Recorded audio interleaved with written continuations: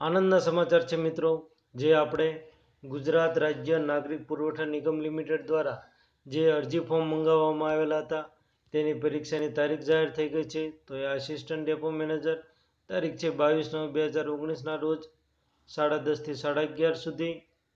હવે ડાઉનલોડ કરવા માટે ojas.gujarat.government.in આ વેબસાઇટ ઉપરથી તમે ડાઉનલોડ કરી શકશો.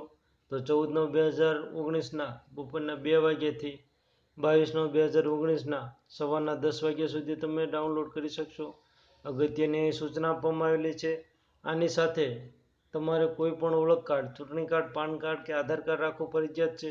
તથા જે જનરલ કેટેગરીના મિત્રો હતા એમને પહેલાં જનરલ કેટેગરીમાં ભર્યું હતું, ત્યારબાદ EWSમાં ફોર્મ ભરેલું હતું, તો એમને ફક્ત EWSમાં જ ડાઉનલોડ કરવાનું રહેશે.